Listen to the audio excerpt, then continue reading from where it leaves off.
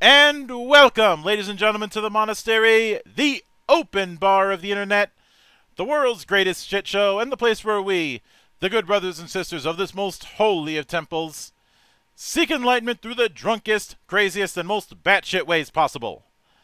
I am your one and only gaming monk, better known as Mildra, and with me I have two newcomers to the temple.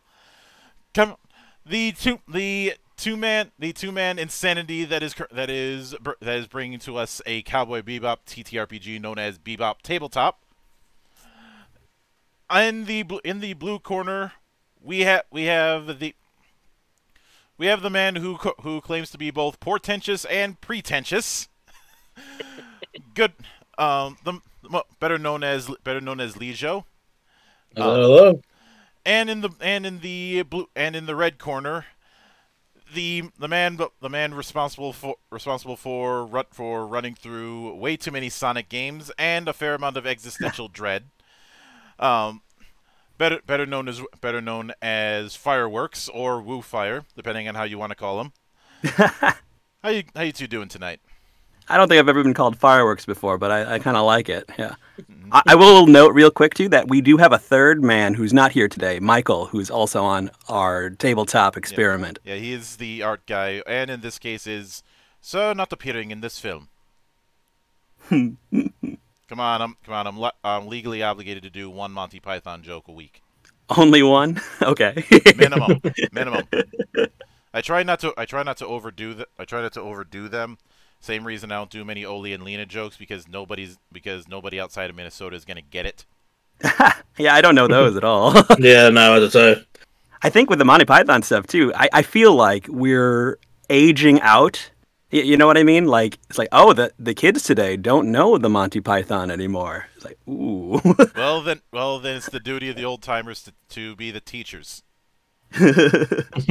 Especially since when I've done my fair share of one-shots at my LGS, and it's always funny whenever somebody comes in and their only experience is actual plays and Critical Role, especially because they think I'm going to be running things like that. And well, first off, there's a Wayne's World style sign that says absolutely no Matt Mercer, which the owner of the place put in as a joke. But also there are two sides to every GM. On the one side is, let's go on a wonderful adventure. On the other side is, I will break you. absolutely no. It's tough because I do want my friends to have fun, but I also want them to struggle occasionally. At least at least worry that you're going to die. Well, in my fair amount of cases, I usually make explicitly clear what sort of adventure I'm gonna be running, and it's not to say you have to do this kind of character, but these are the archetypes that are suggested. You can go against that if you want, but bear in mind there's going to be consequences. So if we're running an investigation game and you pick Murder Hobo, well, you've got only yourself to blame. I think that's like the importance of the session zero concept, right? Like this idea that, hey, before we really dive into it, and it could be at the beginning of a session too, but before we really get into it, let's all get on the same page. We don't have to totally 100% like railroad what we're going to do, but we should at least be on the same page about things that might, upset people. For me, it's less of whether or not I'm going to upset someone, and more of this is what I'm running. This is what I expect. This is what's going to be expected. This is the tone of this adventure. Be aware of this. If you understand what's coming, and you try and play something that is very much against type, I am not going to hold your hand. So if you end up deciding to charge the guy with who's got a minigun, and all you've got is a pea shooter, well, don't blame me when you end up getting shredded. You're playing that reality, yeah. Yeah, I'm reminding them that my job here is to facilitate, not handhold. But since we're on that matter, I'd like to get the origin story of sorts when it comes to your guys' introduction into tabletop. Sure. I guess I could start because my thinking on it is very strange. I always grew up as a nerd, right? But so I hit my Star Wars and my Star Treks, and the Star Wars Extended Universe was my home for a good 10, 15 years. But I never crossed into the tabletop realm. So I always knew of Dungeons and Dragons. This is like late mid 90s. And just never found a group. Just never picked up a book and started it myself. So it really wasn't until college, and almost after college already, where we found like-minded individuals, Lijo included. I actually went to high school with Lijo. Mm-hmm. And we discovered, like, oh, this is kind of fun. Like, oh, wait, I get this. I think our first game was our friend Joe just picked up a 4th edition book and said, hey, let's try this. And we said, fine, let's do it. And it was fine. It was okay. It was something that we were all, this is, Dungeons & Dragons 4th edition. And we all thought, okay, like, this is cool. Let's try it. And then I think around that time, we did it about once a month, maybe on and off. And then we put it away for a couple of years. And then suddenly, this is probably late 2018, early 2019. I guess this is, Critical Role was getting big at this point, right? So that's probably why the consciousness was up again. And we all actually got together, and I think almost weekly, probably bi-weekly, every 2 weeks, we got together and played some games. Like, we actually ran a campaign for a while. Of course, around this time, then I also moved halfway across the country. And it kind of, well, for me at least, it went away. I think, Lijo, you guys probably kept going, right? For a while, yeah. Not entirely consistently, but we tried. Right. Yeah, so after that, when the pandemic happened and we were all stuck at home, hey, it turns out we've all got time once a week to play a game. So around that time, I think Lijo, you must have just been the one itching for a game to play, right? I've been so to backtrack. I've known about Dungeons and Dragons for a while. I mean, around the turn of the millennium, I had friends who were really interested, and I was young, but I really wanted to play, and then I moved and it never happened. I had characters drawn up for D&D 3.5, but I never actually ended up properly playing. So yeah, it took me a while to really get back into it. I think the biggest issue, and I think the issue many people have, is scheduling as an adult. And we just couldn't schedule our long sessions anymore. Trying to get anything more than a couple of hours was just becoming impossible. So I kind of posited, all right, let's just do a weekly couple of hours, and we'll go from there. And so far, that's been working. I mean, we're not super, super consistent, but we try almost every week. Now, since I often ask this whenever I'm dealing with 2-man teams, but at the risk of exposing my age, which one used the Abbot? Which one used the Costello? I don't know, Lijo. What do you think? I feel like we both kind of occupy the same role a lot of the times in our comedy routine, which is a little weird. I think it took a while to get us into a groove, actually. Yeah. Which I can understand that, because sometimes with these kind of things, people will swap between both of them interchangeably.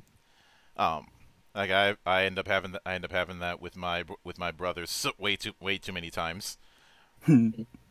But that brings me to the other end of the spectrum. So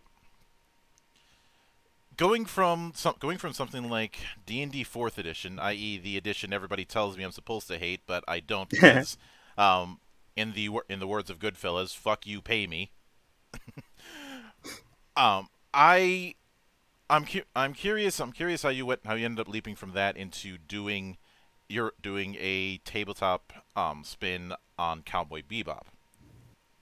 Oh, well, to clear up a little bit, we only did 4E for like 2 sessions. After that, we were all in 5th edition. Mm-hmm. But yeah, yep. Go ahead, Lijo. Well, I've been, we generally keep searching for other tabletops, and we've experimented with some of the GM-less systems, even like the kind of semi one-shots of like the Fall of Magic and the Quiet Year. We've dabbled in other things like Moonshot and Powered by the Apocalypse. Basically, we're just trying to find. I love D&D, but it's not perfect, and there are a lot of things that could be improved. So we've been trying to find something that would kind of suit us a little bit better. And in the end, I think what really triggered the idea of Cowboy Bebop is actually, I think, the Avatar tabletop role-playing game. Is we saw how insanely popular the Kickstarter for the game was, and we thought, it's crazy how much later they created the tabletop game, and we're wondering, like, why has no one made like a Cowboy Bebop or a Samurai Champloo or like there's so many classic games that could work in the tabletop world. Why has nobody made anything to kind of adapt that? And then I think that's where we just kind of started, and that's where we're at kind of right now, working on it. A couple funny things to note. One, if that was one of the sparks, not sure if you'd be fans of what I had to say when I looked through the quick start of the Avatar RPG. That's the official one that's being developed. I had some very strong issues with their design. Interesting. Yeah. No, I'll have to listen to that because we have not yet run. That was going to be a thing we did, is just run through that quick start, and it just hasn't happened yet. So I'm interested to see what you didn't like. That was a 3-parter in the series I do with Good Brother Zan called The Valley of the Judged, where at first we looked at a Dicebreaker article that was going through some of their ideas, and we had some questions. Then the quick start came out, and we had more questions. As a capstone, we showcased Legend of the Elements, because one thing I especially wanted to make clear is that their choice of using Powered by the Apocalypse was not the problem that I had. The big problem that I have is that it feels like a hack of one of their previous works, Masks. That and a question that I remember asking, and I haven't gotten a satisfactory answer for, is are you trying to build this for people who want to emulate the kind of stories in the cartoon, or to use the world as a sandbox? And this is a question that I remember asking a few years ago when Hyper RPG did that Hyperforce actual play. Basically a Power Rangers RPG project a few years before the actual one was announced, which is on the way. But in that one, the issue that I had is that it felt like they were trying to emulate the show instead of using the show's world as a sandbox. Yeah, so we ask ourselves this question, I think, almost every time we talk about it, right? Because that is the core principle of our design, is that we always just have to ask our question. Who is this game for? Right, that is number one. And then the second question is then how do we make that game? Right? How do we make this game for them? I think generally we've decided this game is for people that are fans of Cowboy Bebop, but that we want to introduce into role-playing, right? Like we're lucky if anybody plays your game. That's one. We're doubly lucky if somebody plays your game more than one time, right? But I expect that people on their first play will be like, okay, I'm going to be Spike Spiegel. I'm going to be Faye Valentine. I'm going to play Ein. I'm going to play Jet Black, right? Like they know those archetypes. They know those characters because they love this show. And that's who they want to be. That's what they think they want, right? And then they'll play that game, and hopefully it's fun enough for them to come back. But then when they come back, they can look at the things around the corners. One of my favorite things about, like, I mentioned the Star Wars Extended Universe already, right? Mm-hmm. This idea that, hey, this universe feels real, feels exciting, feels vital, because things go around the corners, and you believe that they have their own little adventure afterwards, right? So when Boba Fett, right, before everything that's happened now in the last 20 years, Boba Fett shows up for 10 seconds, does a cool nod, says, okay, and then he spawns an entire extended universe just because it's like, oh, that's a cool design, and I believe that this guy has a story, right? The Cowboy Bebop universe, maybe not to that degree, and not as deeply as Star Wars, perhaps, but it does have a lot of corners and a lot of edges that are fun to peek around. And I think that this system is being built so that we can actually start exploring those spaces, right? Yeah. There was a game a few years ago that as a close equivalent called Bounty Head Bebop that was a bit more crunchy than what it seems you guys are doing. Yeah. And one thing that I find interesting when I look back at, say, the Firefly RPG that came out a few years ago, is they didn't emphasize the idea of playing as Mal, playing as River, playing as Watch, etc. But instead utilize certain archetypes that were close to those kind of characters, you know, the ex-soldier, the pilot, the mechanic, that kind of thing. But not those characters specifically. And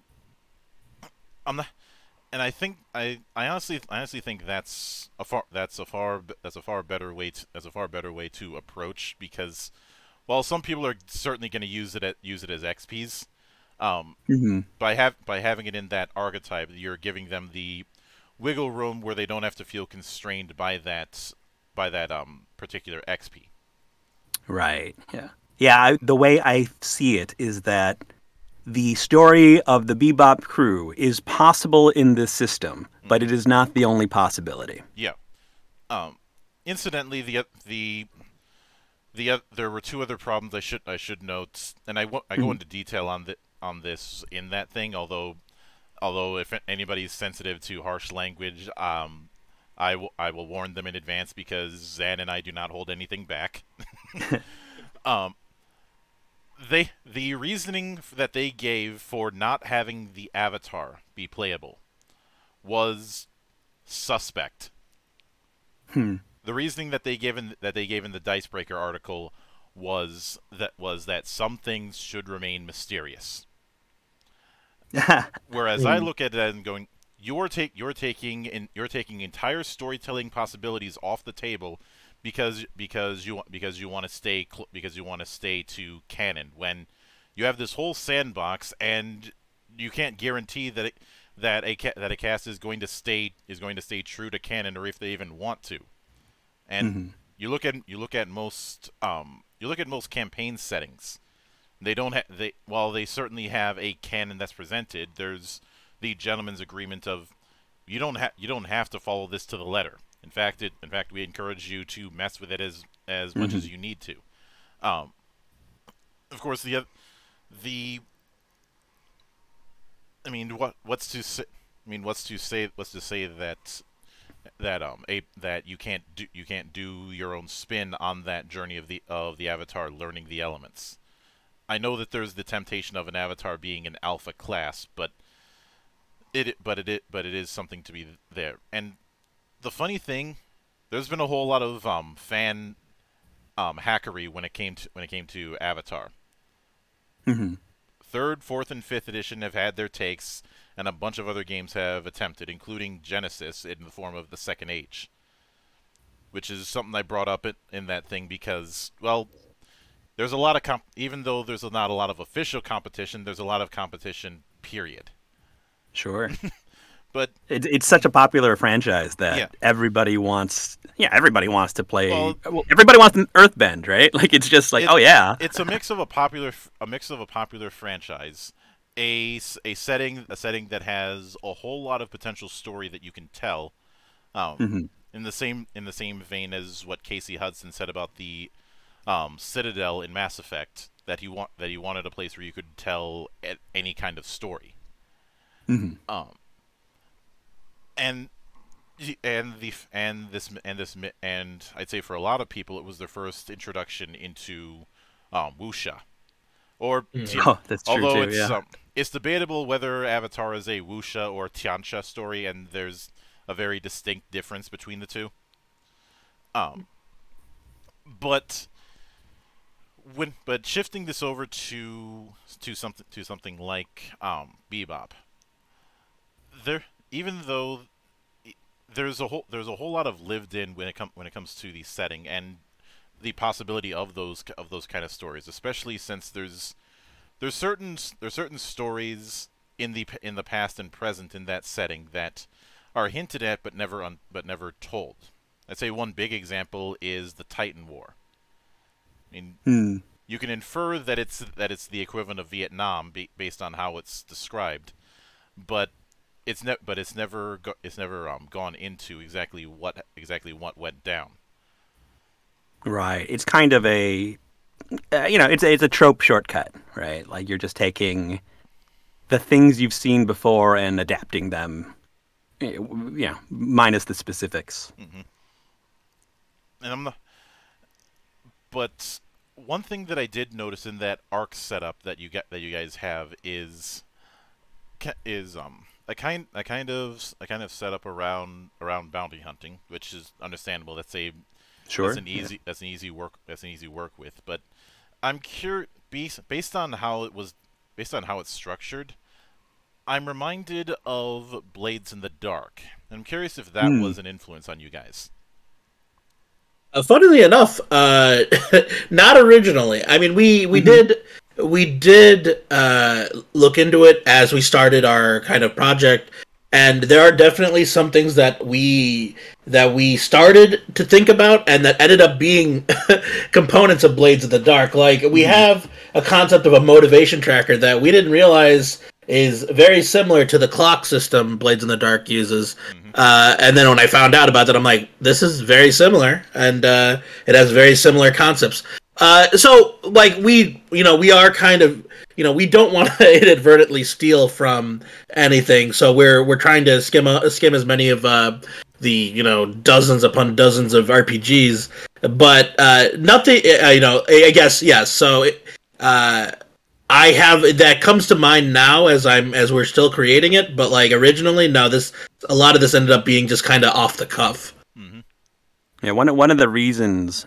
So in the original version that we wanted to build out of this was not a podcast. Originally, you mentioned the Firefly based on the Cortex system. Yeah. Version, and that was originally when I was I don't know. This is earlier this year, and we just wanted this game. I just started reading a bunch of other books and seeing, well, a lot of people have mentioned, oh, the Firefly RPG, that's probably adaptable. You can hack that into a Cowboy Bebop world. And so, started taking a look at that a little bit and realized, like, this isn't quite what I want.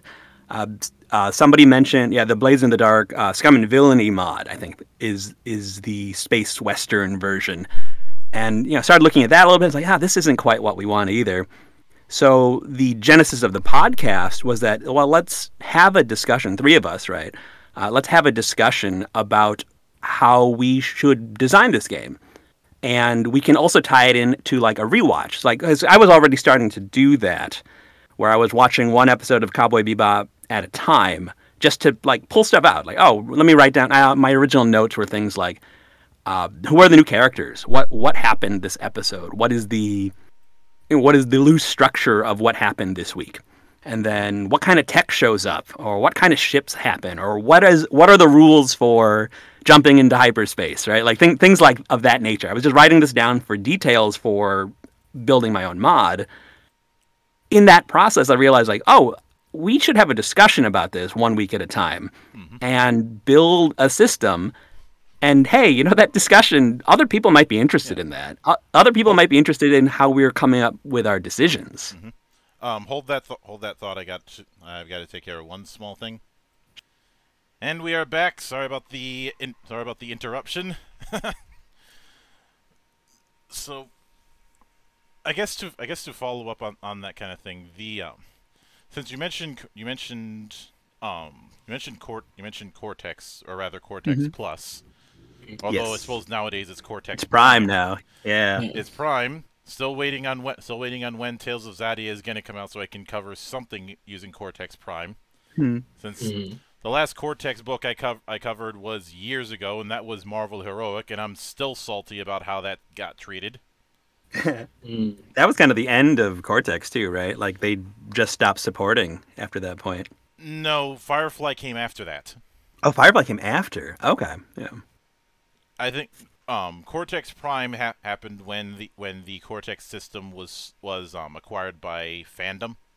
Yeah. That's the part I'm familiar with now. But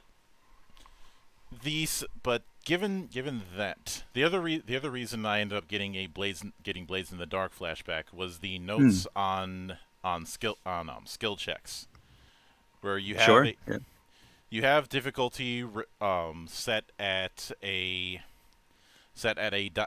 die number, at a die type, and if they roll an 8, it's an absolute success. If they roll a 7, it's a success, but with consequences. That very much reminds me of the success but or failure and approach that it is seen in Powered by the Apocalypse and subsequently Blades in the Dark. I think I'm actually taking that from so I've never played Blades and I've never played Powered by the Apocalypse games, but I've seen that in a lot. I want to say I saw that in a very small one shot by a guy named Paul Dean called Moonshot, and he had a very similar like graded success system. Like it's I think Caltrop Core is I think another one that's doing this, where you only roll the Caltrops, the D4s, and your 4 is an absolute success, your 1 is an absolute failure, and then 2 and 3 are somewhere in between. Right? And I think that just as a role play mechanic, right? Absolute success is fine, but weird success is cooler, right? Like you get to flavor, like, oh, we succeeded, but also something bad happened, or we failed, but we got a little bit of a boon from it somehow, right? that stuff fascinates me. Yeah, I like to refer to it as the but and rule. Yeah. But when I looked at one question that I do have is, are you guys going for a purely skill-based system like Amp Year 1, or are you going for the traditional attribute skill relationship? We had a discussion about this, Lijo, I think just this week, right? Yeah, and I think I think that's what next week or the week after's episode is about. Yeah. Is we're considering leaning away from attribute skills, mostly because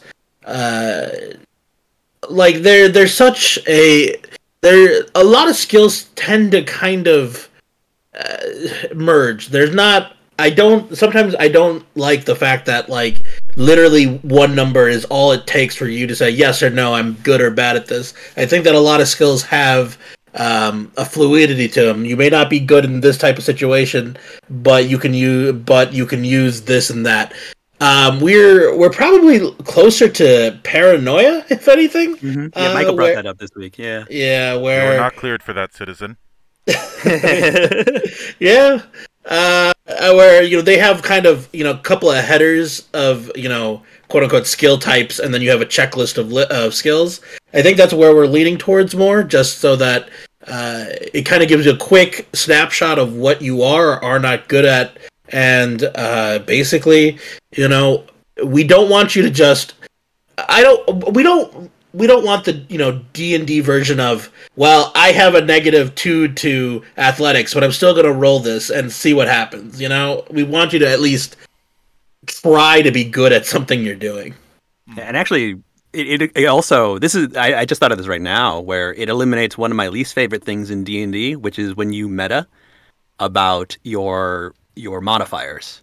It's like, oh, somebody needs to investigate this. Like, well, I've got a +1 in investigation. He's got like a +3 in investigation. It's like, well, I don't enjoy that table talk, right? Like, because it's not really.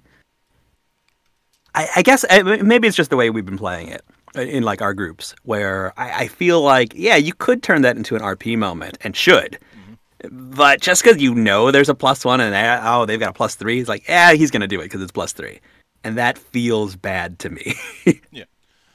Oh, and I do want to clarify that when I mentioned the attribute skill dichotomy, I wasn't going with the whole set relation with each, but more anytime you're rolling a combination of the two. You know, some like in say World of Darkness, where the attributes and skills aren't necessarily it isn't a one tied to the other binary the way it is for say the D20 system. Sure. So they roll separately, is what you're saying. Like you can roll. No, you're rolling this in the storyteller system in World of Darkness. You're rolling the sum of an attribute and skill, but it's not a case where every skill is always associated with one attribute. Oh, okay. Yeah. Yeah, I wanted to make that clear.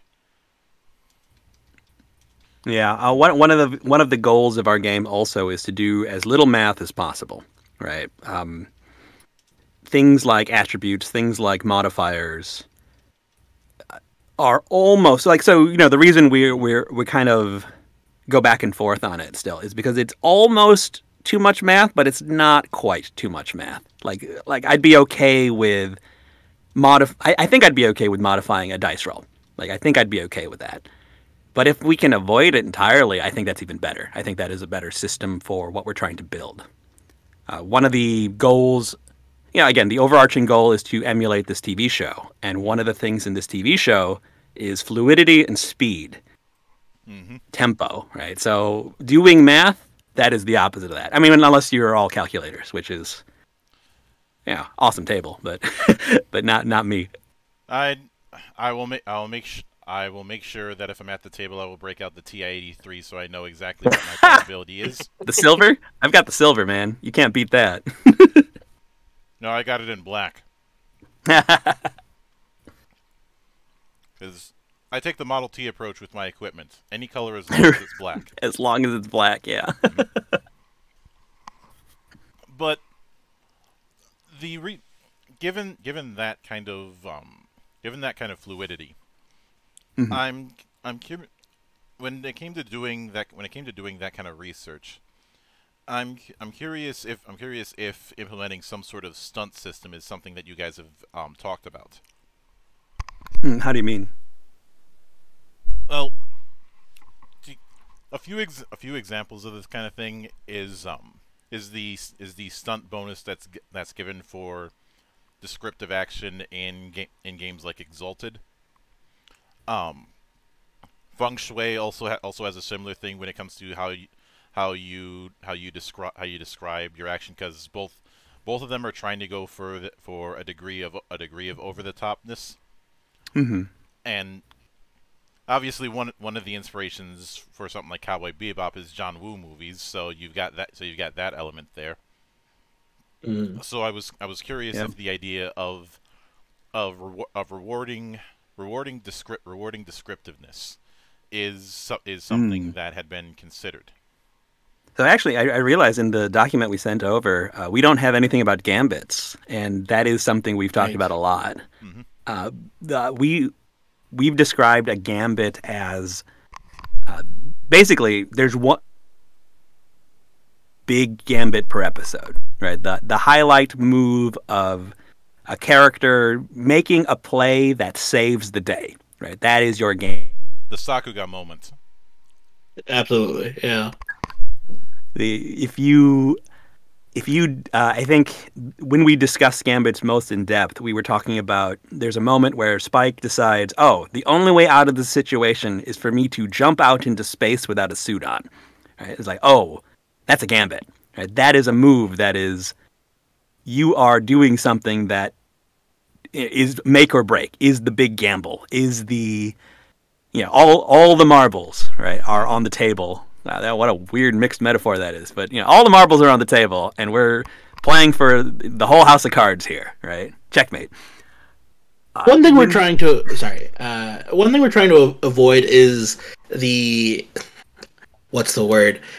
We do not want to encourage overly safe play. Like, again, in some game systems, if you take the optimal action, you'll do the best in that round, but like it's also kind of boring. Gambits, we're trying to promote a way for a high risk, high reward action. Because we want this scenario, this encounter to accelerate to that kind of fever pitch climax that again, action movies versus Cowboy Bebop versus and just like pretty much any good story has that climax, and we want that to be kind of an accelerating moment. And we are still in the in the woods as we're still building this, but we're trying to figure a way to incorporate all this. Mm-hmm. Now, with that kind of thing in mind, when it comes to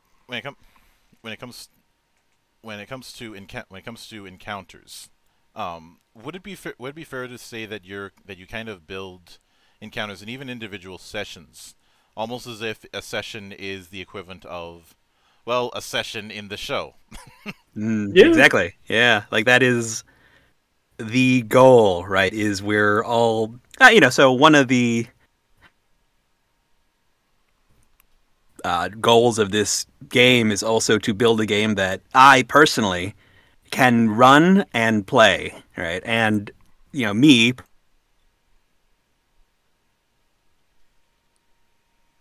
have as much. I don't have the Twilight Imperium 8-hour day game. That maybe only happens like once a year at this point, if that. So if I can get a weekly 3-hour RPG session in, that's awesome. And if that weekly RPG system or RPG game day is 3 hours long and plays a full episode of Cowboy Bebop, awesome. Like that's exactly what I'm aiming for. Mm-hmm.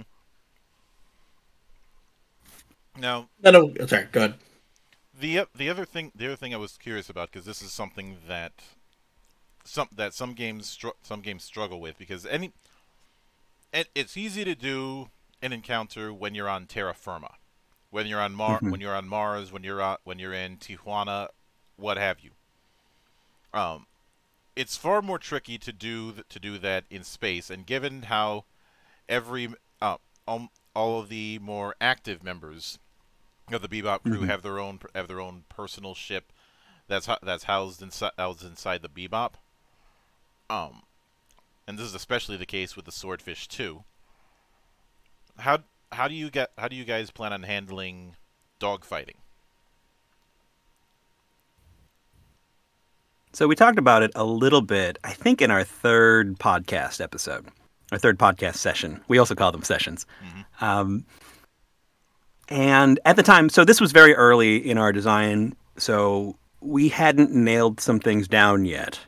But at the time, we discussed the idea of there being almost like a flight module, almost like a more complex flight versus a simple flight encounter, right? Because, and at the time, we were still deciding, how crunchy should this game be? Right, like currently we don't have a table, or a map, right? We don't have in our minds right now, this is all theater of the mind, right? Everybody's playing together by imagining what's happening without moving things around on a table. Flight might be an exception to that, right? We haven't fleshed this out in any way, really. But this idea that there's a more complex flight model, which is hey, yeah, if you're flying the Swordfish 2, it has all these stats. If you're flying Phase Redtail, you have all these stats, right? That could be something we go deeper into. Mm-hmm. I think for the case of this base game, though, that is not the focus, right? Like every session of Cowboy Bebop usually has some sort of space fight or some sort of chase sequence, right, in vehicles. Mm-hmm. But it doesn't really matter what their ship is, generally. Yeah, sometimes Jet uses his tow cable, right, and sometimes Spike uses his plasma cannon. But otherwise, there's not a whole lot of, to me at least, there's not a whole lot of interesting role play there necessarily. Although That being, sorry, yep. I was gonna say, well, if you want role playing in the skies, we can always steal some notes from Ace Combat. Of course, Absolutely, yeah. Lijo, what were you gonna say? Basically, the other thing is we're still kind of brainstorming what we want to do with ships in general. Like one of the things we're considering for rewards, because in lieu of leveling, is upgrades to your ship, and that should inherently give you some sort of buff, or in case of damage to the ship, some sort of what the opposite of a buff, debuff. So if you upgrade your crew quarters, maybe your readiness for this is better, or if you improve your weapons, you roll better, or we're still toying with how we want to do this. We still want our combat and everything to be fast and chaotic, but also like there needs to be a little bit of crunch. I've been I've been listening to the Adventure Zone's Ether Sea campaign, and they have actually something very similar to what I was thinking with their ships, their ship combat, where they have kind of a readiness sort of stat, which is based on how stocked up on rations you are, how the state of your crew quarters, how your piloting skill, these sort of things. And I'm wondering if we should add them to the game, but we may also just kind of make it a sort of ancillary. If this is something that interests you, you can add this, or otherwise we might just keep it simple. So again, we've only had a few, less than a dozen episodes, so we're working on it. Yeah. And I'm guessing that when it comes to character creation, you guys are going a bit freeform, in terms of not having having at best having archetypes, but nothing like the playbooks that in Blades in the Dark or anything like that. Yeah, well, at the least, we're not doing a rigid class system, right? I think that's something we're actively avoiding. Mm-hmm. But because I think one of the things we determined was that while watching the show is that all of the characters, yes, they have specializations, but they're all generally capable, right? Nobody is nothing in the show, and so that might be one of the reasons why this hasn't been fully adapted. I mean, there's an official adaptation coming out next year, which we'll see how that goes as well. But I think one of the reasons why this hasn't been fully adapted is that most RPGs, I don't know about most, but a lot of RPGs have a class system, and Cowboy Bebop doesn't, right? The show does not have classes. Funny thing about that, classes in RPGs, once you step outside the D20 bubble, they're actually in the minority. Yeah, I think it's a reaction to the rigidness of classes, right? That's a very tricky thing to unpack, because a lot of the games that ended up going a bit more freeform, yes, there were some that were reacting to that, but there were some that did that simply because the subject matter, you couldn't really do a class system, like for instance, supers, whether it be villains, or vigilantes, or champions. And in the case of something like Traveler,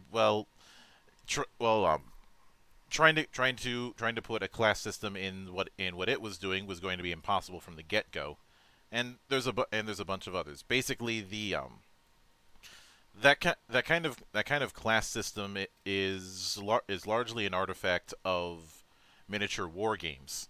And when you're not doing something that's an artifact of that, there's no reason to keep it, unless you absolutely wish to. In my opinion, at least, I do see. But in my personal opinion, I find archetypes to be a nice little middle ground.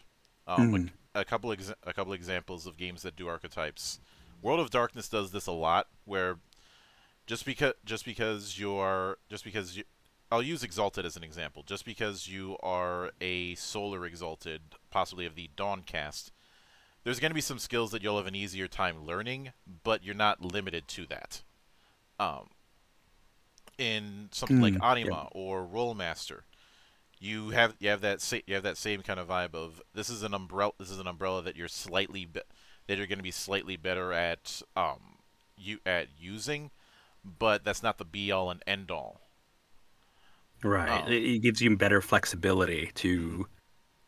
Yeah, like I know Dungeons and Dragons is trying to multi-class again, right? Or like they've always. They've been trying multi-classing for one form or another for over 20 years, and they can't. And the problem is they have way too many people to answer to, and if I'm being honest, they already solved the multi-classing problem in 4th edition, but they don't want to acknowledge that. because back in 4th edition, multi-classing was handled as a subtype of feats. Because people only multi-class because they want to dip into something in order to get it. Right. But given the fact that you're going a bit more freeform, that has its own consequences. One of the big ones that happens with a large majority of Universal style games, your GURPS, your Hero, Savage Worlds to a much lesser extent, is choice paralysis. Because a lot of times, especially in the early 2000s, the mindset was, here's a bunch of points, here's the stuff you can spend it on, now swim, damn it.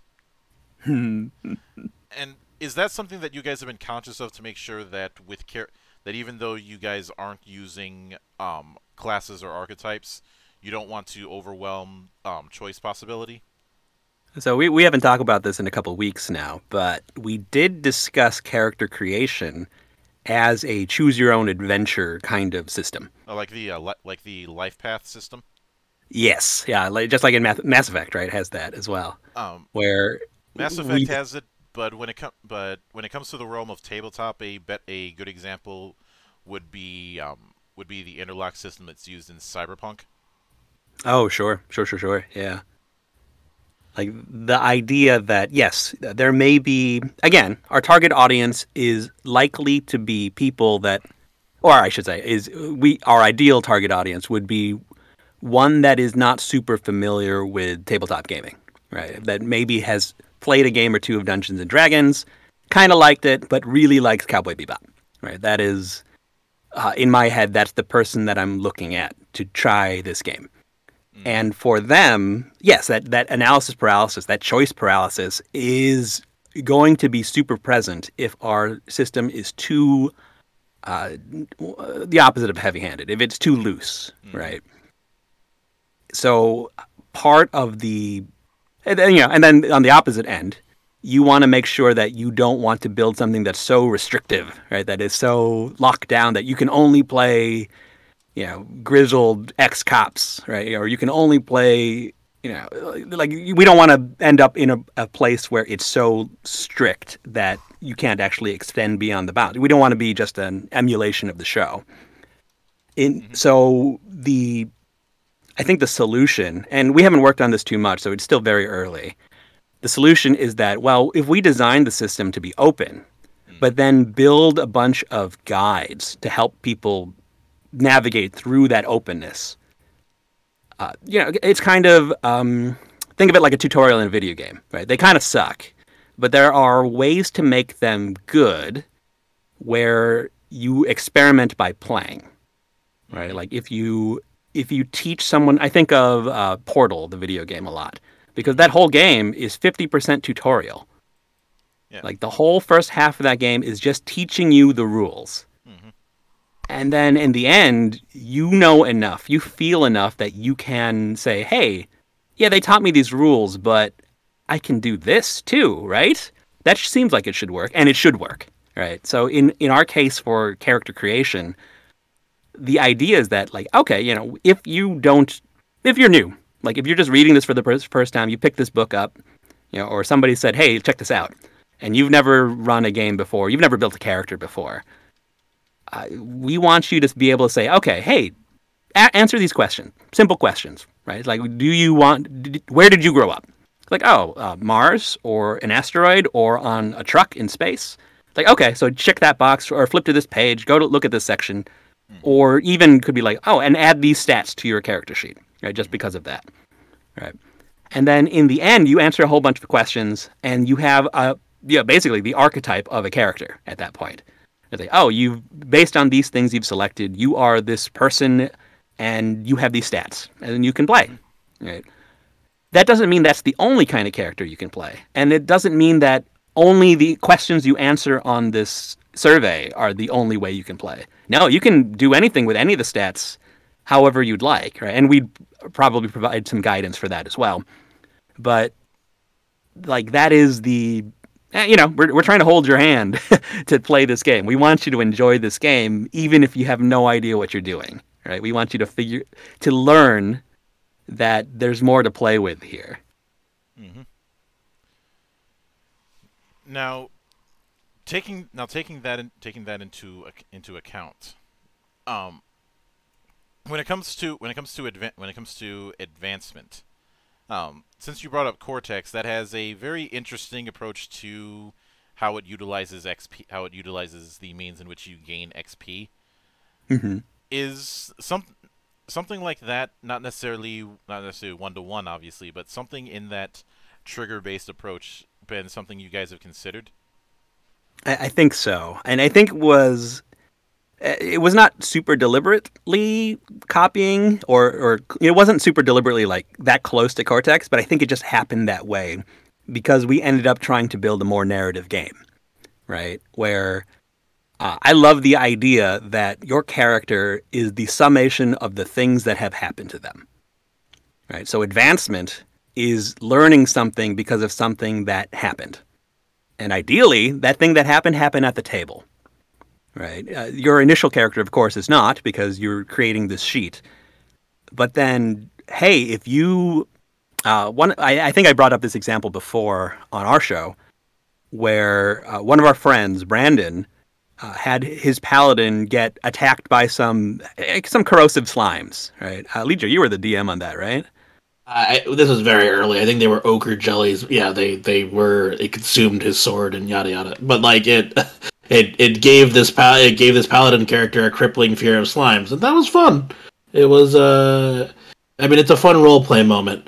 But regardless, I think that one of the things that we're trying to steer away from is kind of some RPG systems, including Dungeons and Dragons, have kind of a 0 to hero kind of trajectory, and I don't think that necessarily coincides with Cowboy Bebop. They do get better at what they do improve, but they're never going to save the galaxy in the same way D&D heroes might.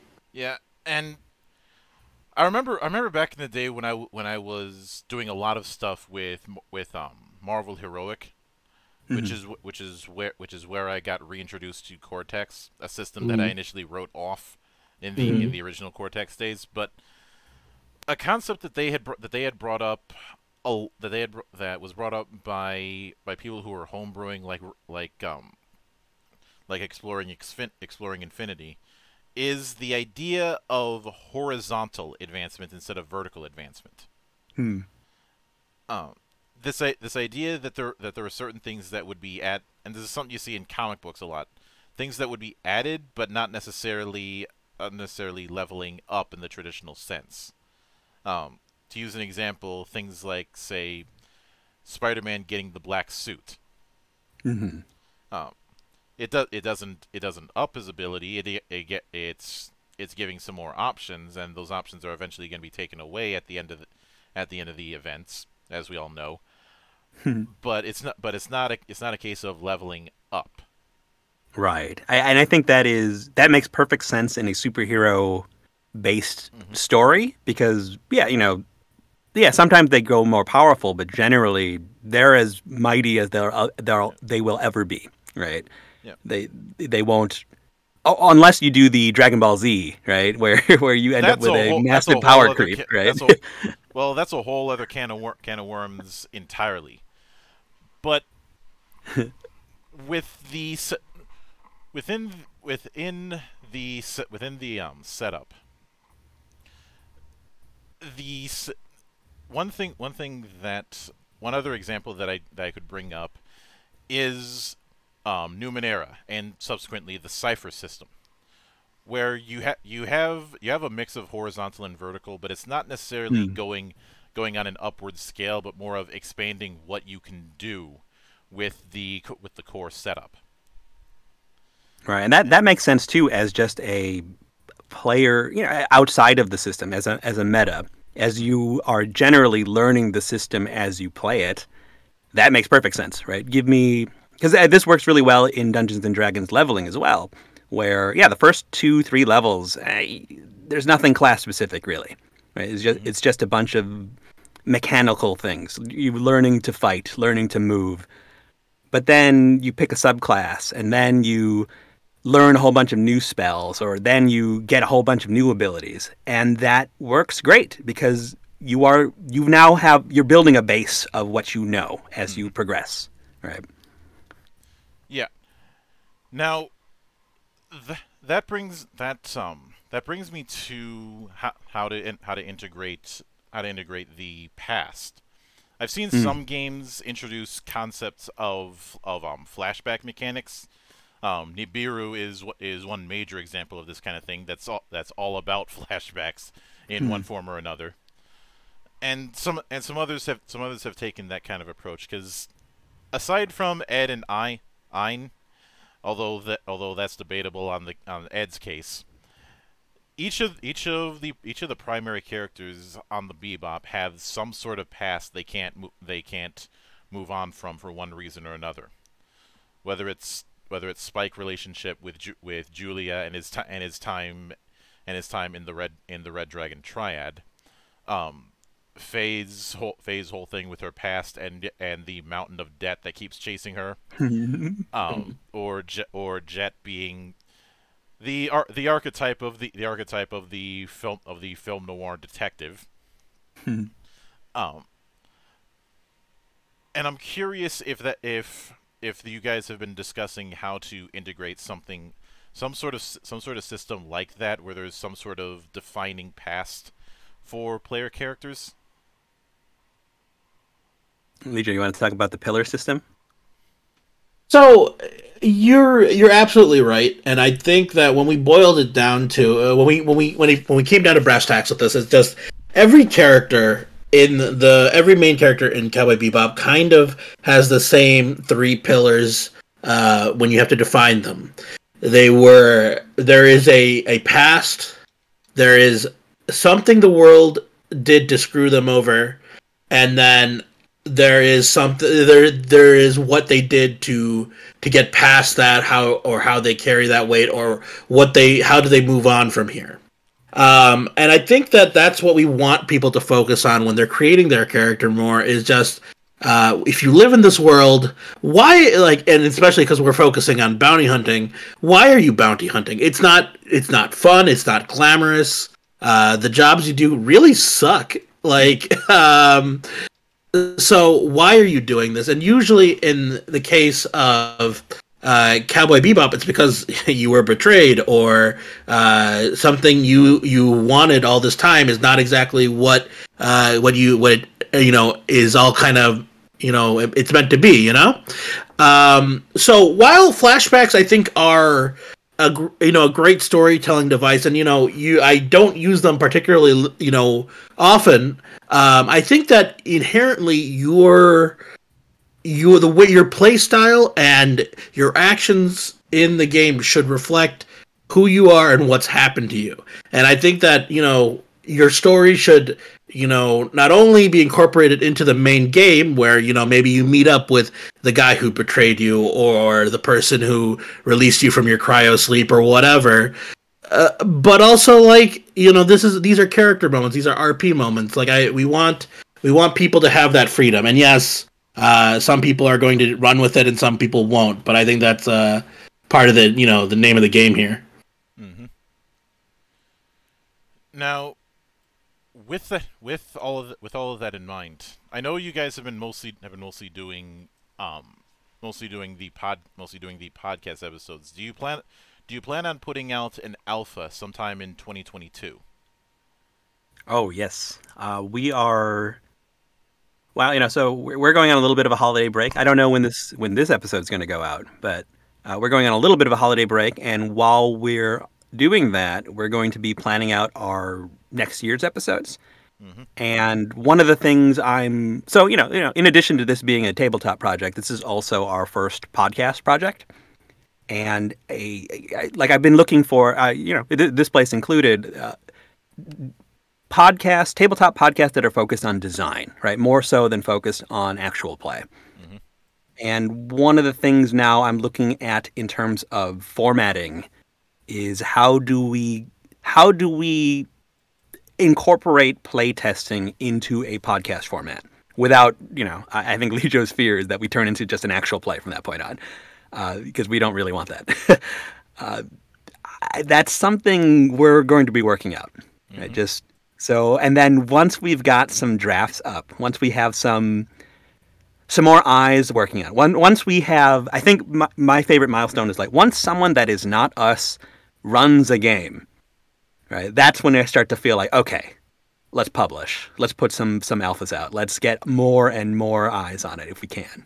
Mm-hmm. And that should be, early next year, hopefully. All things going well. And we'll probably also have to discuss, the other components of RPG creation. We briefly touched about needing to acquire art assets and publishing and figuring out how not to get a cease and desist. It's all obviously creating a tabletop RPG is work, and we're gonna have to figure out how to navigate that too as complete rank amateurs. Mm-hmm. Well, I personally look forward to seeing how it develops, and like I said, I know that the official one is gonna be coming, but I don't want that to be the be all end all of this idea. Mm-hmm. Yeah, that's exactly. We had this idea earlier this year. We picked up the @Bebop Tabletop Twitter handle, right, sometime in September, and then between then and and then we recorded an episode. Mm-hmm. And then between when we recorded the episode and when we released the episode, the official Bebop game was announced, and we're like, well, are we done? Do we just stop? Do we just not publish? But yeah, for exactly that same reason, we thought, well, no, we're probably going to have a unique take on it. And given the handful of RPGs the handful of fan RPGs I've seen that adapt Pokemon or Digimon, or things like the Naruto 5e project, this isn't gonna be the first endeavor on these kind of things, right? Yeah.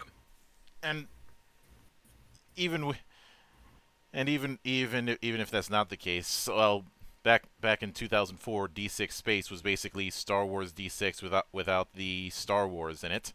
Mm-hmm. Mm-hmm. Yep. There are you mentioned which one? Bountyhead Blues, I think. There are Bountyhead Bebop. Yeah, there are a few other systems out there too that are directly inspired by Cowboy Bebop.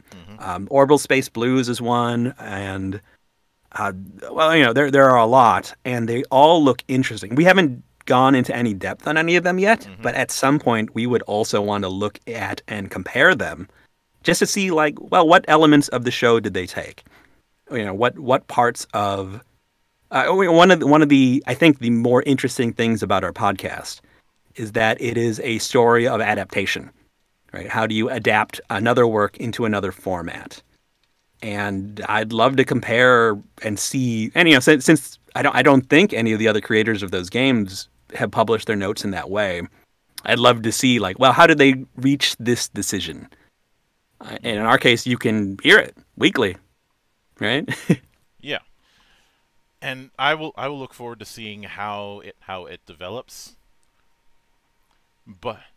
And I wish you the best of luck in 2022, and may the dice gods be a little bit merciful. I say We a sure little hope bit because they are not because they have no mercy. As anyone who has had to deal with XCOM flashbacks will tell you. Yeah. That 98% chance doesn't mean what I think it does. No, it means exactly one thing: bullshit. Mildred, thank you very much for having us on. Mm-hmm. Yeah, Absolutely. Anytime you guys see fit to return to the temple, the door is always open. As I often say around here, drinking is not mandatory, but it is encouraged. And, of course, a sincere thanks goes out to everyone who took the time out of their schedule to come onto the show and enjoy the madness.